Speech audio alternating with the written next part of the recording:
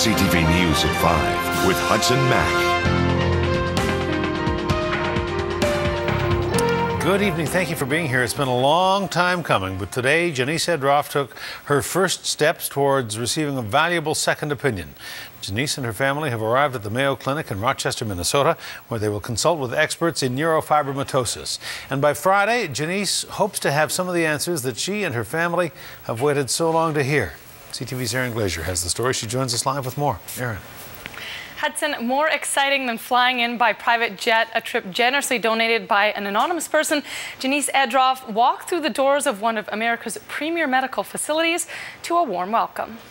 Get too far ahead. Taking her first steps into the Mayo Clinic, Jeneece Edroff is cautiously optimistic. Doctors here will be able to help. I was sick and tired of waiting. I'm done. I was getting depressed almost. Jeneece's mobility is getting worse as her condition, neurofibromatosis, progresses. The Mayo Clinic has doctors who specialize in treating it. She's here to get a second opinion on whether she needs surgery to remove growing tumors, a surgery that could leave her paralyzed. I'm like, let's just stay in Vancouver. That's it. That's fine. And then getting the news about this, it was just, and getting it this fast was so amazing. And now I don't mind having a second opinion, so I'm really glad to be down here and getting this faster. She was supposed to fly down in January, but thanks to a generous benefactor who wishes to remain anonymous, her consultations were moved to the top of the list. I met him when we came down yesterday, so it was really nice. Not to mention his private jet, which flew the family to Minnesota. Far more comfy than a cramped commercial flight that would have cost thousands of dollars. It's not comfortable with my legs, so it's really nice to actually be able to lay down than being in a cramped little chair and not able to stretch.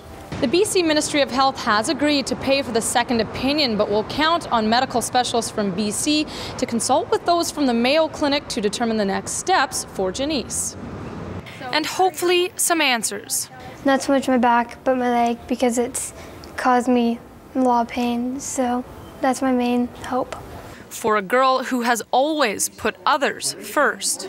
She's done all this fundraising to help other people, and maybe this is something, there's a sort of payback to help her in her life, because she's had it really rough all her life. Tomorrow, Jeneece will meet a team of specialists that includes a neurologist, orthopedic surgeon, and geneticist.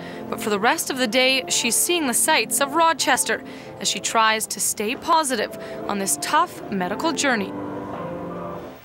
Hudson, I spoke to Jeneece by phone earlier today. The excitement in her voice was evident, and we will be following her progress again tomorrow and for the rest of the week.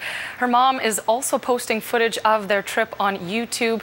You can take a look at that page at Edroff1, Angie's page, and Jeneece is scheduled to return home, hopefully with some good news on Friday. All right, fingers crossed. Erin, thank you. You're welcome. Erin Glazier reporting.